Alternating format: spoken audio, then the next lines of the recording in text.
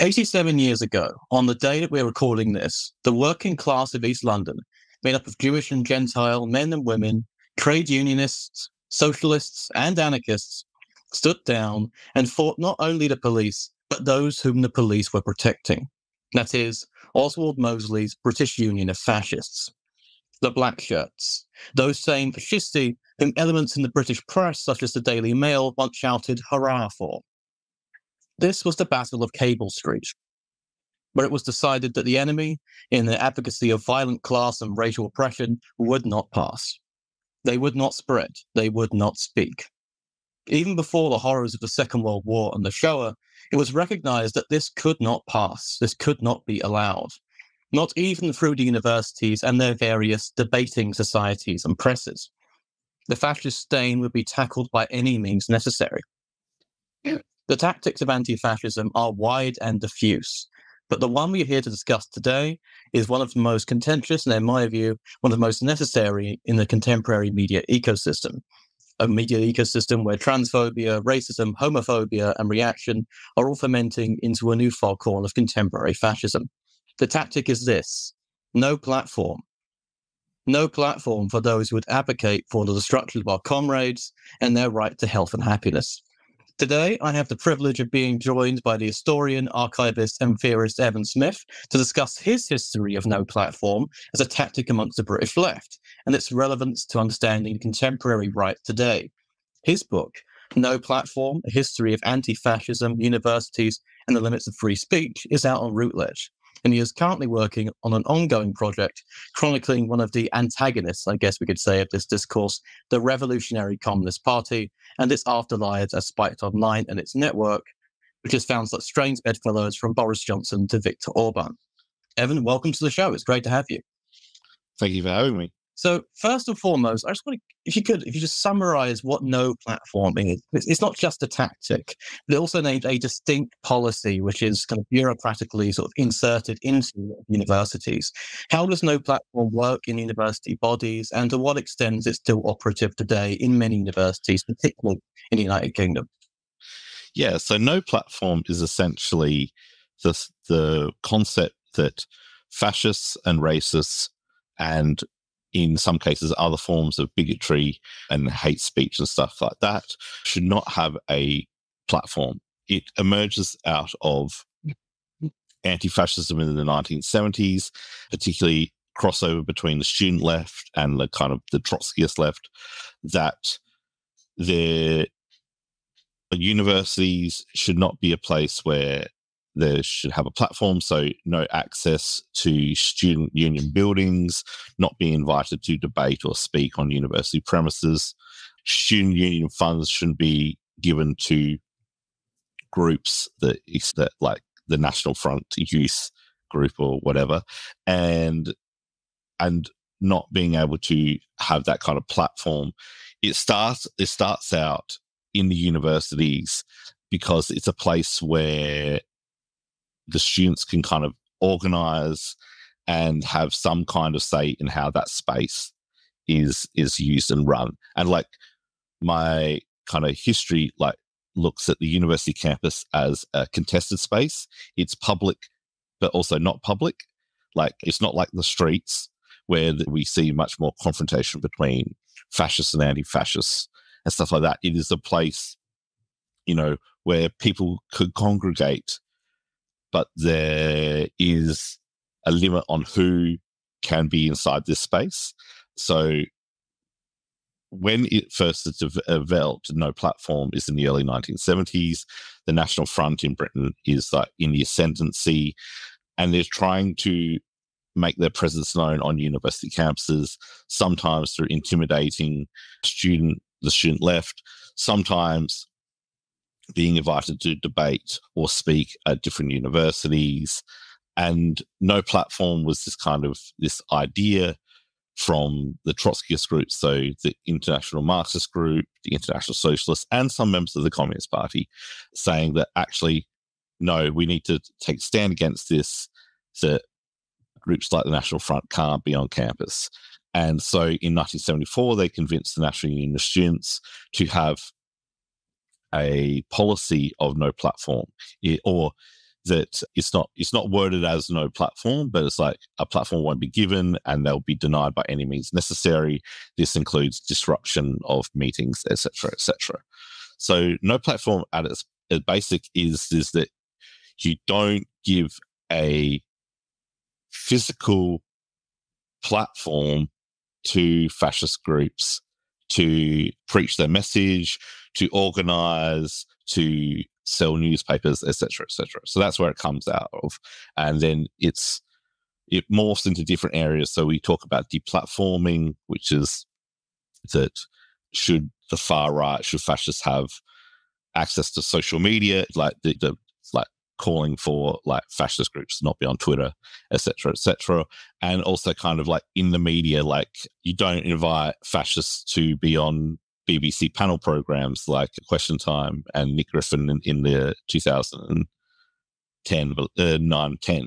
So it goes off in different areas, but originally it starts as an idea from the university saying that no, there should not be a space available for fascists and racists to expand their message. When it comes to the history of British anti-fascism, of course, I started with a sort of riff on the Battle of Cable Street. To what extent has that tactic basically developed out of an early history of anti-fascism? And is it in a way sort of trailing the successes and successes against Mosley, basically, against the black shirts from the 1930s onwards? And I guess how does no platform sit amongst sort of a wider practice of anti-fascism? Because there's a tendency to reduce anti-fascism in sort of its very discursive media landscape to simply taking the platform away, but it's part of an extensive toolkit, as I understand it. Yeah, so the people who have developed no platform in the 1970s and even through to today, like take inspiration from the anti-fascism of the 30s and 40s. Cable Street is very important. It's when the over 100,000 people organise on the streets of London and say the fascism needs to be confronted. You need to do it in large numbers. We won't give them the physical space. We won't give them the platform to demonstrate, etc. And it comes off some earlier interventions. So in 1934, there's two big ones. In June 1934, there's a disruption of a British Union fascist rally at Olympia, where Communist Party members and other anti-fascists get access to the rally and then heckle, and eventually they're turfed out. And then there's in later that year, the BUF try to have a rally at Hyde Park, and that then there's masses descend on Hyde Park and refuse to let the BUF hold their rally. So there's a kind of this idea of you don't let fascists organize, you don't let them speak. There's a campaign in the 30s to not let fascists hold meetings at town halls and stuff like that. So particularly spaces that are owned and operated by local councils, so that anti-fascists would compel local Labour councils particularly not to let the BUF hold their meetings in buildings. After the war, we see this again, the fascists are smaller. Obviously, the Second World War has diminished their size, but they start speaking on street corners and stuff like that. So there's a place in East London, in Hackney and Dalston, where places along Ridley Road, where they're trying to have these kind of soapbox speeches. And anti-fascists like the 43 group, which is kind of a mixture of Jewish activists and communists, their tactic was called jumping the pitch, where they would physically occupy the space where the fascists would organize, so they couldn't have that space to get on their soapbox and stuff like that. And so it was about it's about a physical denial of space. But yeah, anti-fascism is not just confrontation, it's not just street fights, it's not just no platforming. It's a whole bunch of different tactics. It's about fighting elections. It's about putting anti-fascist arguments to people. It's not just about confrontation, but there is a need in a lot of it to kind of realize that the fascism doesn't sit in the kind of normal space of politics, the normal political landscape, and it shouldn't be treated as just another political view. There's something inherently more dangerous. Like Nigel Copsey has written like a lot about anti-fascism and the history of anti-fascism, and he talks about like legal anti-fascism, he talks about militant anti-fascism, he talks about liberal anti-fascism. So yeah, like no platform is a militant tactic, but it is not just the only tactic used by anti-fascists. I very much appreciate the focus you put on the literal spatial aspect of no platforming, because it basically just goes through material concerns thereof, denying them that space, but also how sort of weird it can get now when it comes to the notion of no platforming in cyberspace, when it is increasingly constructed of platforms. And so I guess in a sense, to use a technical term, the term has been totally deterritorialized into cyberspace. And I mean, how do you think sort of the media ecosystem of cyberspace, or at least the internet, has changed the tactics or even the language in which we speak about deplatforming? Yeah, so that's the thing, is that like no platform, and what I've really looked at is about no platform at universities, because that's still a lot of the time it's like inviting someone to speak or like a student group organizing. But yeah, like the far right have always had a hand in using the internet to spread their message and organize and stuff like that. And it's a difficult thing. Like it's that a lot of the time that I kind of differentiate. No platform is something more physical and something more kind of like about the real world, if we in inverted commas, while like we talk about social media and online and talk about deplatforming. One of the problems with deplatforming is that often it is appealing to tech giants like Twitter or Facebook or stuff like that, stand-up people, nice guys, like to deplatform, and that runs the risk of relying on tech giants to decide who and who shouldn't have a platform. There are groups like Hope Not Hate, which have made this a very much part of their kind of deal, is that kind of not letting explicitly extremist groups have social media accounts. And there's like pressures on like things like PayPal and other kind of online entities to not let them use the services. And that's fraught with danger, because with the Nigel Farage banking fiascos, it's like it's like who decides who is politically allowed to have this.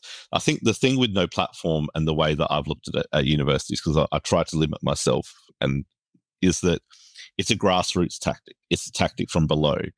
It's something that is student led. It is bureaucratic, but like a lot of the times they're not asking the police or the university administration or something to stop an event from going ahead or something. It's like an action by students. Deplatforming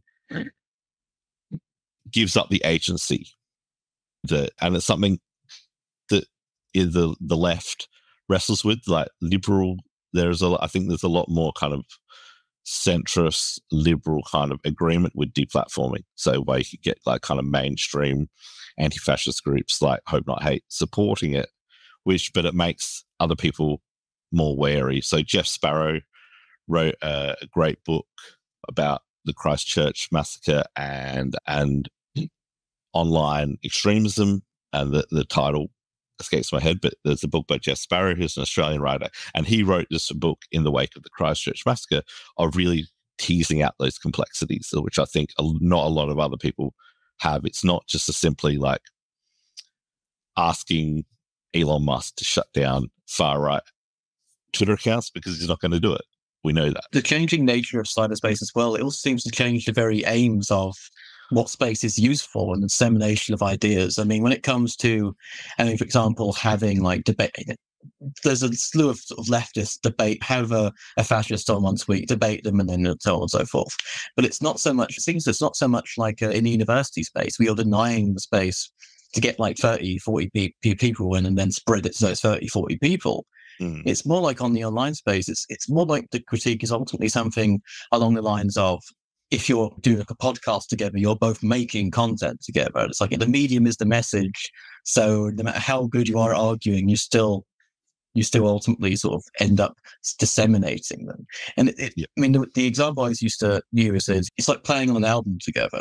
I don't care how much your guitar solo really disagreed with that drum fill. You've both contributed to the same album. It's the medium is the message ultimately. I think that's the limits of it.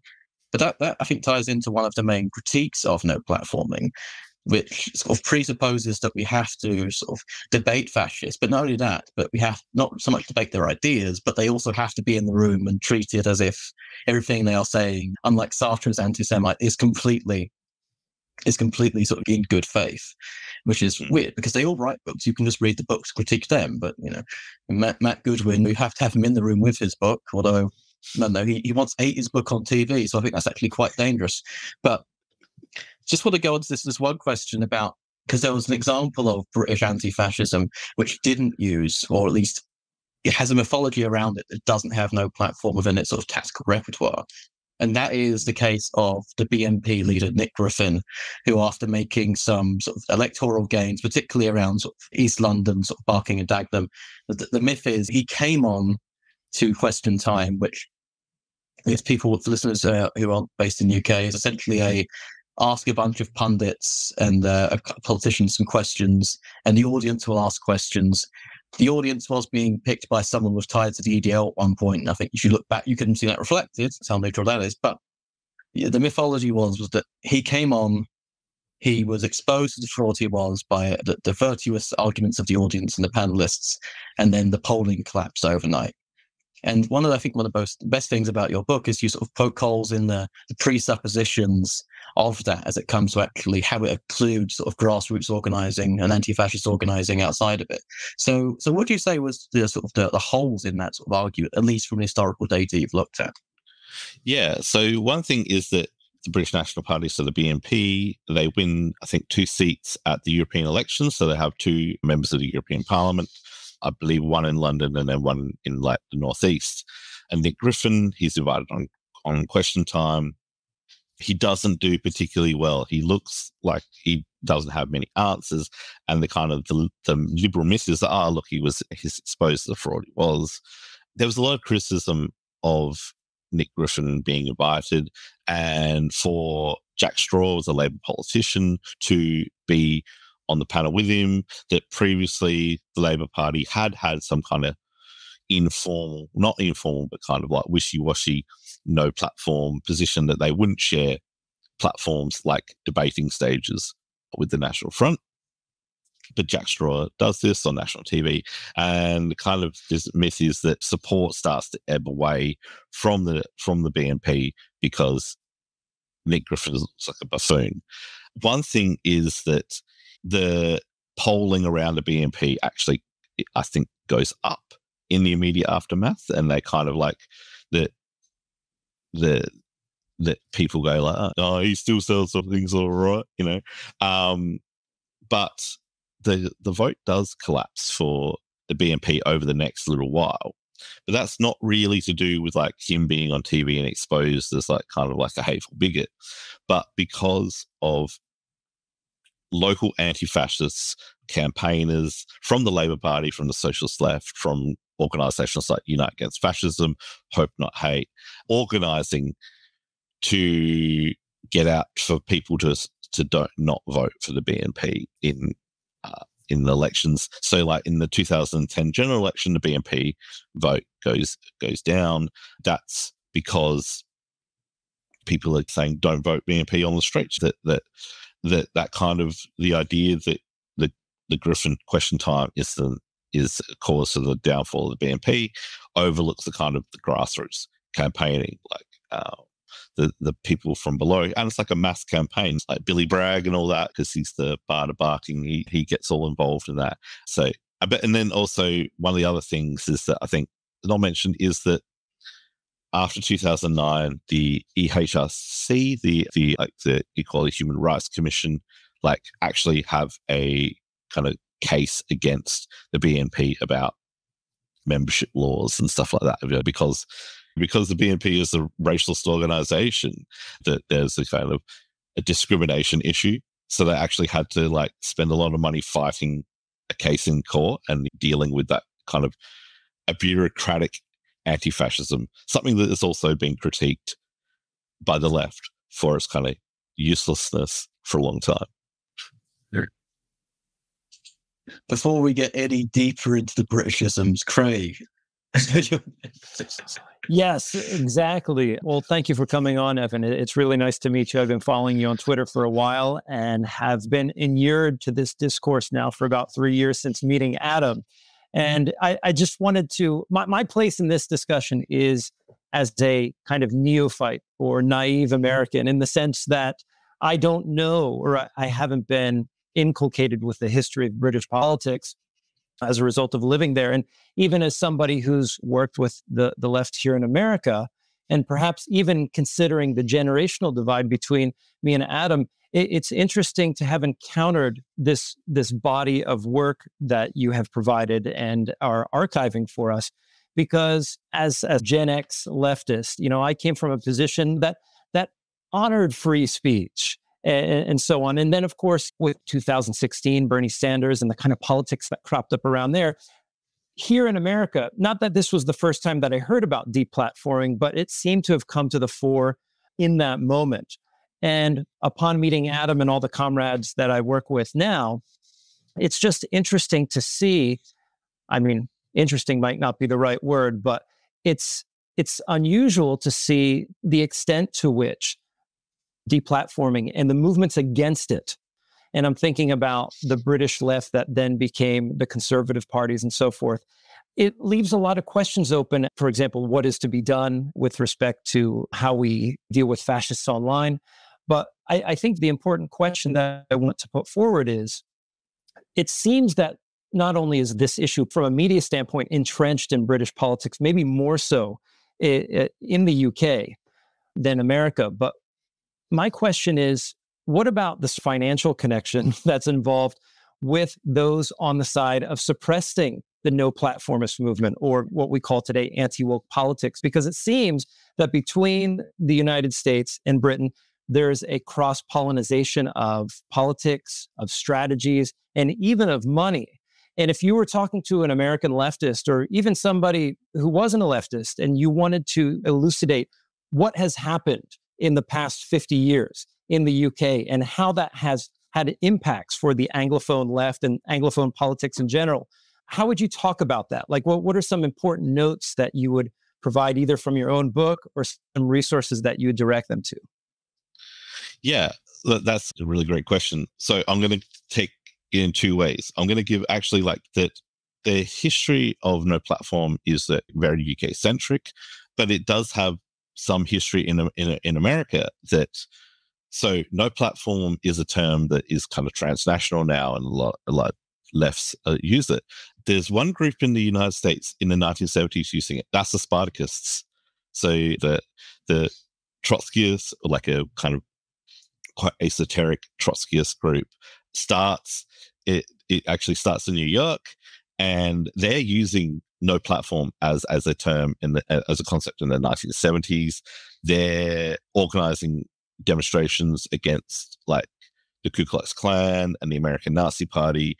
That if you go to like the Marxist Internet Archive, which has the kind of the full back catalog of the Spartacus newspapers, as well as the Socialist Workers Party, you can see them like having debates about how to approach the American far right. That the Ku Klux Klan try to come onto campus, the American Nazi Party tries to march through Skokie in the 70s, and the Spartacists are there saying no platform for fascists, KKK out, and they have this fight with the Socialist Workers Party, because the Socialist Workers Party is like, well, First Amendment and all that kind of stuff. So the Spartacists, like, for all their kind of weirdness, are actually like kind of right at the front of using that kind of rhetoric in the United States.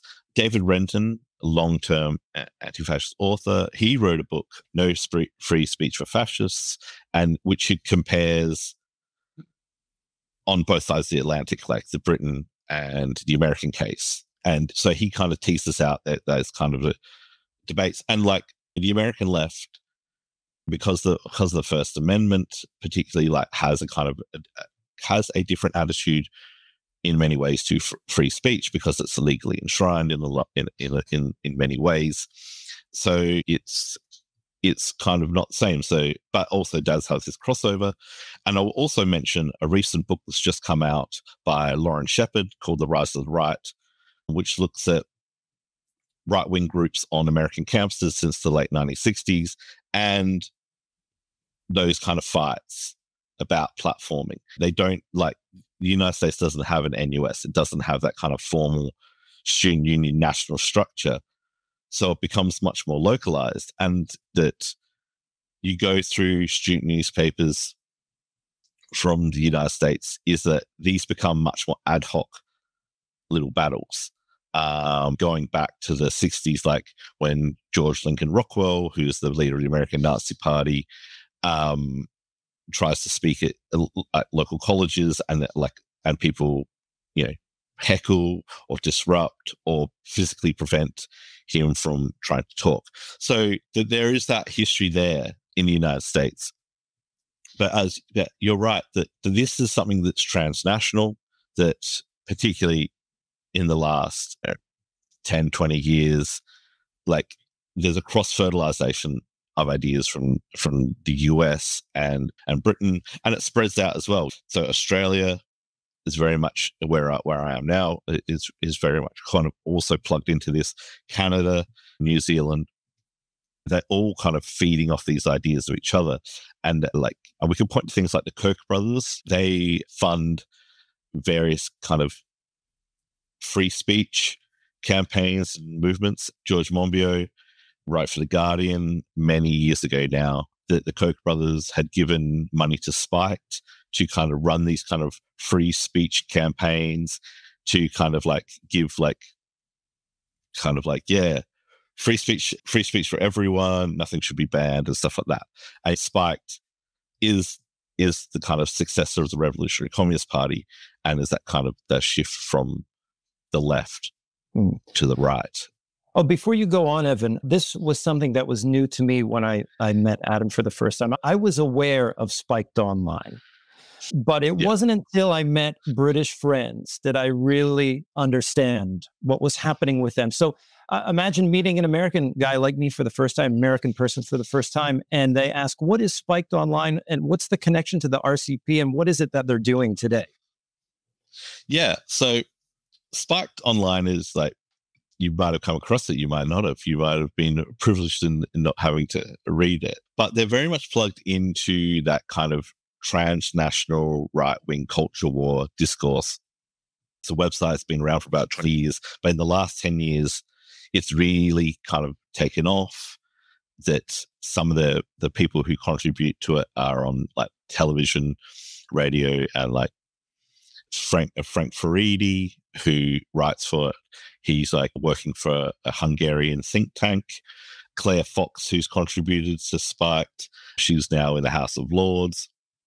Mick Hume, who was the first editor of Spiked, I believe, writes for the Daily Mail. Brendan O'Neill, who's like chief editor at Spiked, he's regularly on kind of like cable news in the UK, and he writes for like Australian outlets, and I'm sure that they're in America as well. But yeah, like the origins of Spiked is a really far left small Trotskyist party, which exists in Britain from the late 70s through to the 1990s. And that they were like ultra left in many ways, is that they took up like no state collaboration, no compromise with the Labour Party, militant anti-fascism, militant solidarity with Irish republicanism, that kind of thing. So in many ways, they had this kind of really kind of like Bolshevik, kind of like far left Trotskyist attitudes. But at the same time, is that they were unpredictable and had like that weird positions on many things. So like in the miners' strike, they took a minority position that there should be a national ballot, because the way that the miners' strike unfolded is that kind of like it happened, and then the the union had to kind of just like go with it. And it was kind of not decided like formally that, yes, there should be the minor strike, but it just kind of unfolded. So the RCP had the kind of that minority position that like, yeah, that no, we'll go back to drawing board. There needs to be a democratic consensus that there should be a minor strike. And they called it this national ballot, which didn't win them many friends on the British left during that. They were very much, they thought the AIDS crisis was overblown, and they kind of thought that kind of discourse around AIDS in the 1980s was kind of was an excuse to crack down on gay rights. And they're kind of very kind of like wary about safe sex campaigns, for example. And on this kind of free speech thing is that they thought no platforming was bad because it was a ban on free speech. They said that we don't ask the police to intervene against National Front. We do that ourselves. So we shouldn't support no platform because it's asking universities or student unions to crack down on the free speech of people. And that snowballs as the party shifts rightwards in the 90s into no platform is bad, or because can't ban anything, free speech for everyone, offensiveness is just a subject thing. The real problem is censorship. It's not fascism. Adam, I pass it back to you. I mean, it is. I got it. Whenever I talk about this whole sort of letter, it is hard not to just look completely batshit, isn't it? So yeah, there's a split in the revolution. There's a split in sort of some international Trotskyite tendency over some reading of Capital Volume 3, and then this one Hungarian dude just has like a really popular magazine with all his mates, and then suddenly jump ahead 20 years, they get sued for genocide denial, and then suddenly they're everywhere. So you have Munira Mirza working with Boris Johnson for 14 years. Boris Johnson gives the Revolutionary Communist Party a school, which is basically just some sort of weird Frank Giretti sort of come up on the scene, great Uncle Franken speech. Then one of them gets in the House of Lords, Claire Fox. Then they have about 40 front groups, including Siberia, one of the first internet cafes in the United Kingdom. They're suddenly these Trotskyists are in every paper. And then they have about 40 different bloody front groups about Don't Divide Us, Sense About Science. Andrew Reddy starts running the British Pregnancy Advisory Center, and they're just fucking everywhere. And then suddenly you looking from this history of the British left, and you see Frank Giretti with a very sort of fascist eagle logo on his Substack at CPAC working with Viktor Orban. And then I'm like, okay. I mean, how's this this seems like it's spiraled. There might be some sort of dialectical progression here from a certain reflexive contrarianism to what they are now, which is, so if you go on Spiked Online, they don't recommend you do so. Type in the word trans. It is a transphobic, exterminationist hate mob. And yet it's in everywhere. You go on the Moral Maze, it's there.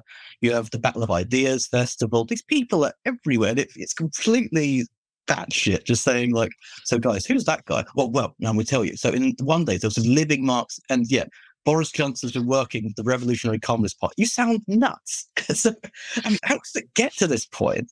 And I guess, is there any sort of thing that the left can learn from sort of the point where they got to this? Because, I mean, look, let's be honest, this is going out on the Zer0 Repeater channel. Look through the backlog when it was owned by the other guys. You're going to see a lot of fucking familiar faces there, aren't you? I mean, we were literally brought on to more or less just kick it down the stairs and keep kicking. But it's bloody everywhere. And it still has this weird allure of kind of this, I mean, because they were the cool party, weren't they? They had the leather jackets, they had the cool magazine, they had the in-house post-punk band, Easter House or something. Is it just maddening thinking about this? So this goes to that question. How did it get this weird to an extent? Do you have a sort of thesis on that? And what can the left learn today to not be like those guys? Because it seems like there's a sort of temptation I've noticed of a so-called, I'm not going to say the word, anti-PC leftist that ends up just on the page of Spiked Online. Yep. Yeah. So the thing is that RCP starts out as this kind of Trotskyist group. They were small. they don't make a lot of friends on the left. And by the late 80s, see that they have like kind of some very left-wing ideas, and then other ones that, as I mentioned before, like the AIDS crisis, their position on that, and the position on the miners' strike, and all stuff. They're kind of like the Robinson Crusoes of the left, is they stand alone. When the Berlin Wall falls down, they start to have a change of heart. And I think it's also kind of a result of their kind of isolation, is that they start to move towards not being an activist group on the ground, but kind of emphasizing the battle of ideas. So Frank Furedi, his kind of nom de plume was Frank Richards, like his party name. And he writes this article for a new magazine they've got called Living Marxism, Midnight of the Century, that Leninism has failed, Labourism has failed. Like, this is after the third. We're coming up to the fourth election that Labour loses, and there's kind of like a disillusionment and a withdrawal from kind of working class material politics, and to talk about ideas. Ideas is like where it's at. That the way that forward to convince people is this battle of ideas. Instead of like massive demonstrations, that they're organising these big talkfest events, particularly at universities in London, where you invite a whole bunch of different people to debate. And the magazine Living Marxism, it's slick. It's like, if you saw Marxism today in the 1980s, was kind of like slick. The Living Marxism is it's a step above. It's read by quite a few people, you know, who like the readership of Living Marxism is much bigger than anything that the Revolutionary Communist Party could have. And it goes in for kind of like that contrarianism, that if the left thinks one thing, we think another thing, but we'll use kind of like left-wing rhetoric to come up with our positions. So their slogans were like something like, question everything, ban nothing. And they start to move from like this kind of, from a left-wing perspective into something kind of like libertarian, contrarian, kind of like weird. It's hard to define, but it's a gradual rightward shift. And what kind of also contributes to the end of Living Marxism, as I mentioned, is the trial. They get sued for libel because they publish an article by a German writer who claims that like kind of ITN, so we're one of the news services, and some journalists in the UK had kind of doctored footage to do with the wars in the Balkans and kind of the ethnic cleansing there.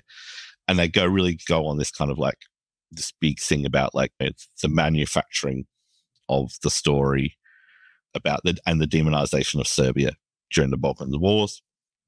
Eventually they get sued, but instead of compromising or sort of settling the case, as they take it to the courts and they lose that case, they campaign that this is a denial of free speech.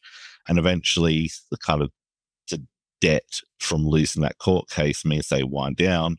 But now the internet is everywhere. They started an internet cafe in the 1990s when the internet, they're embracing the internet much more quickly than the rest of the British left. So like the SWP are still thinking the internet is like a bourgeois like thing that we can ignore the internet. But so by 2000, 2001, Spike, that they go, we don't need a physical magazine. People are eventually going to stop reading magazines. Where we need to be is online.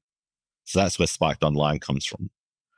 And the people who were members of the Revolutionary Communist Party, it dissolves. The magazine has been the most important thing. They don't need a physical party membership, and they kind of spread into the ether like let 1,000 post-Trotskyists bloom, and they go into everywhere. So Claire Fox, who is now like a lord or baroness, she's in the House of Lords, she creates a thing called the Institute of Ideas, which puts on these events of like everything is up for debate, and we'll invite kind of like a whole bunch of people from a whole bunch of different range of views, including some people with odious views, to kind of have these kind of public debates.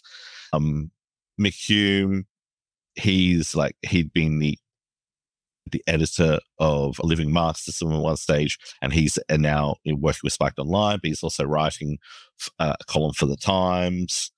Faridi, he's an academic, he's a sociologist. He goes off into kind of academia, but then is kind of like getting and making a name for himself as a media commentator, and takes up more and more right-wing positions. So like this year, he's at CPAC talking about national conservatism, and now he's working with Hungarian think tanks, which have links to the Orban regime.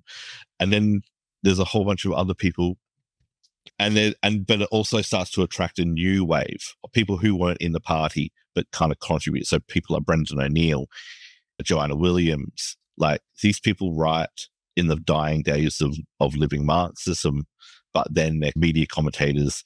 They can write for Spiked. People like Munira Mirza, now she works for Boris Johnson. She's a policy advisor for, over a decade. She's like closely linked with the Boris Johnson.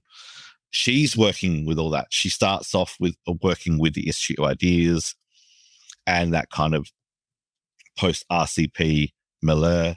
But she's a bit the media says she was a member of the Revolutionary Communist Party. I don't think that is the case, because she's like coming to university age at a time when the party is ending. But she's around those people. It's a cohort. It's a network. It's loose. People go in and out. So Kenan Malik, he writes for The Observer. He's written a new book, Not So Black and White. He comes out of this as well, but he hasn't gone as far, and he's kind of divorced himself from Spike in the last 10 years. But it goes off in different directions, and people come, people go, but Spike is the kind of organizing vehicle for this kind of post-left. And lessons, as I said, it's a slippery slope from being contrarian to appearing on Spiked. So that there is a tendency on the left to put two fingers up at convention and at left-wing convention, but that unchecked can lead into kind of into kind of that kind of contrarianism for contrarian's sake, and then you end up like essentially parroting similar lines to the right just to annoy the rest of the left. And I'm not going to mention names, but you can see that kind of today with people who in the left who have a media presence, that sometimes they go, well, no one else is saying this, I'm going to say it. And then it ends up going from an irony to, an unabashed political position. So that's one of the things that the left is to be wary of, is that why are we arguing this? Are we being contrarian just for the sake of being contrarian? And who are we targeting with that contrarianism? We should be like cynical about a lot of things, but we can just get too cynical and get wrapped up in kind of like talk fests, and then we end up, writing for the Spectator. It seems to me, and cards on the table here, there was a time at which I was in a Discord server for this channel when it was run by the previous folks. And it was interesting reading the last chapter of your book and seeing the quote where Roger Scruton said something to the effect of he wanted to dissolve all universities. And it's interesting to see a version of that view parroted on the old Zer0 Discord server by many people there, because they feel it's an incubator for the professional managerial class and so forth. We all know the rhetoric that goes with that. But I think listening to you here, one of my big questions is, where are we now? Because it seems, well, once again, there was somebody who was a big part of this channel in the past before we came on, who is now associated with the think tank MCC Belgium, with Frank Faridi. And it seems that there's an even stronger vested financial interest. One evening, I just spent an hour and 10 or an hour and 15 minutes listening to one of these conventions, and it just completely smacks of conservatism, talking about national sovereignty in the way that conservatives do. And so it's hard to even say that there's a gray area, especially now that you have a movement called national conservatism, where some people who used to be associated with this group are now appearing front and center at the podium. So where are we now? And what is the current landscape with respect? Like, what is the epilogue to your book? Well, that's the thing, is that since I wrote the book, I published my book in 2020, and so much has happened since then. The whole Black Lives Matter statues, like the Conservative government brought in legislation. I published the book, then the Conservatives decided to bring in new legislation to kind of say that student unions can't, no platform, free speech, and or is now, like, you know, you can sue if you get no platform in the UK. That things are happening rapidly, and yeah, like that there is a kind of like a material interest in being that kind of like iconoclastic post-left person that that like it's spiked. It's to a certain extent like Unheard, Quillette, Compact. The Canadian one, there's kind of different versions of. I always get the names kind of because they're all kind of innocuous, and you kind of go, "Oh yeah," but you can see the networks, and I think that it's hard, like that each time like something like this happens, is that like particularly online to a Twitter discourse is like, you shouldn't be interviewing Matthew Goodwin. You shouldn't share a stage with this person because that's not good. The left should have a kind of pro-trans position on things. And then like other sections who call themselves the left go, well, that's a middle class position. That's not very materialist. You're denying free speech. So one thing is that the left, the Anglophone left, like in Britain, the United States, Australia, Canada, New Zealand, like places like that have this kind of a similar political environments, and the shared political environment is being robust in their defense of minority rights, like, you know, being like pro-trans, like being like explicitly anti-racist, standing up against homophobia, standing up against misogyny and stuff like that, being kind of confident of that, and being aware that the kind of like there will people who use left-wing language to kind of end up arguing right-wing positions. So it is kind of like being discourse aware, but also being robust in defense of kind of like of being in defense of those people who need to be defended. I remember being at a counter demo, so there's sort of counter demos every month in Honor Oak against Turning Point, the UK, various GB News people, and just outright fascists, of course, who are less good at hiding it, protesting a drag queen story hour stuff, but just doing a big anti-trans protest. But some of the stuff I noticed was how much it is just about getting media. These people just want exposure because they see themselves as being able to go viral in a way.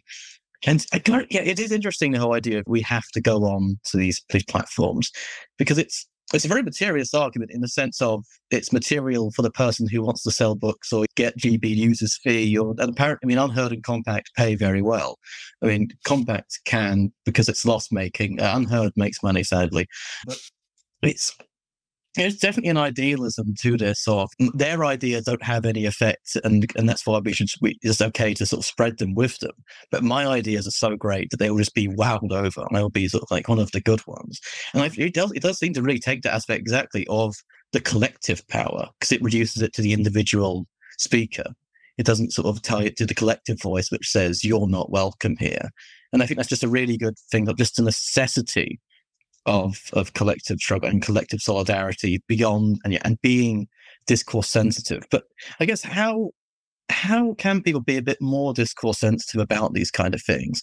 Because I mean, there is the thing of saying, oh, that person's part of the LM network, and they say, what's the LM network? And then they've already left because they think you're completely mad, because it's a completely mad story. Yeah. So how do we help? How do we sort of help be a bit more sensitive about this, or just say like, Not just because people are like, but sort of like, actually, this person is trying to trick you. Yeah. Like, I mean, we're getting into stuff away from my historical brain, but the thing is, like, to be wary of people like who talk about rights, who talk about sovereignty and stuff like that. What are they actually arguing? And when they say that the woke left is actually a middle class thing, that, that it's just a middle class elite, and the real working class are actually kind of have traditional values, etc., etc. To be in interrogating what do they mean, and what are they actually arguing? It's not just about individuals, but like the kind of the message, like that. A lot of time, like, you go, oh, that person's arguing. Okay, I can kind of like ignore what they're saying, but these new people pop up all the time. They're like mushrooms.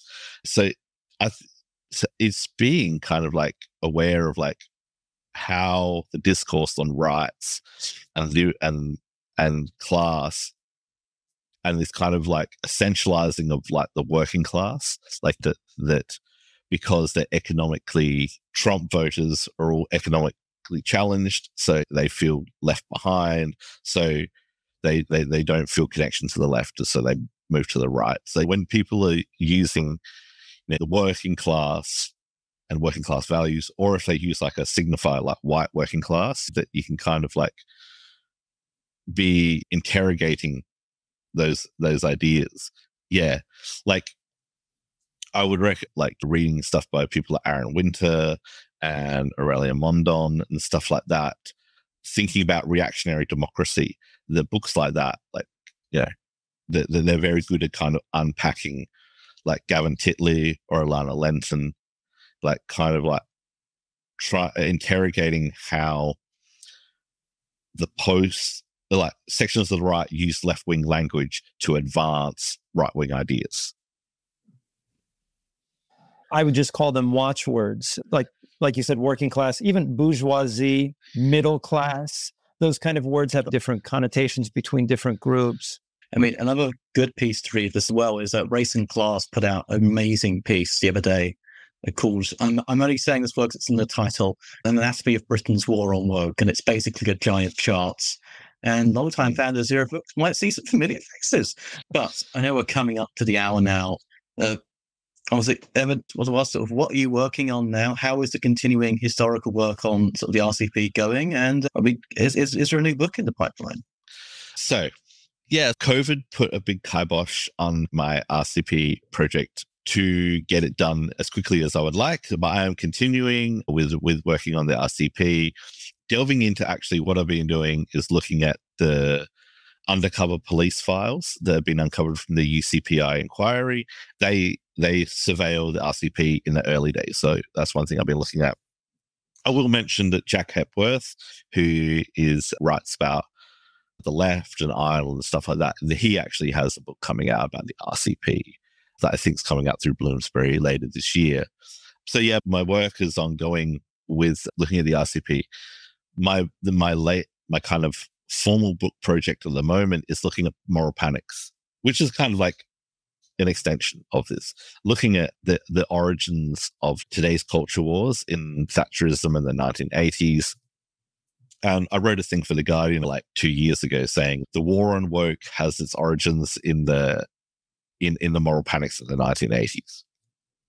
So my project is really looking at how did the various moral panics of the 1980s fit together into a kind of a coherent political package that the Thatcher regime, that the Thatcher government was able to exploit. So like the Section 28, so the kind of the moral panic against homosexuality, and kind of the moral panic against immigration, and the moral panic around video nasties, the moral panic around rave culture, and around students, and around all kind of things, how that all fit into one political package that was offered up as Thatcherism. So really kind of giving a prehistory of today's culture war is the next thing I'm working on. It has a lot of RCP stuff in it, but it also it overlaps with No Platform. It overlaps with a lot of things. And it overlaps with Suella Braverman going on about a hurricane of migrants, the kind of like that rhetoric. that moral panics. Yes, Ursula Braverman showing that she is the last member of the Revolutionary Conservative Party. Right, Evan, thank you so much for coming on. I'd like to do a conversation for a while. Huge fan of the archive work you're doing. Of course, put a link to your blog, Hatful of History, in the description. And thank you so much for coming on. Yeah, thank you. Thank you for having me. We appreciate your support of the imprint and the channel. Subscribe to Zer0 Books today on Patreon. Your material support helps us to promote a variety of perspectives on the left. Also, discover the many titles, new and old, that Zer0 has curated. Navigate to any of the links in the show notes to extend your support.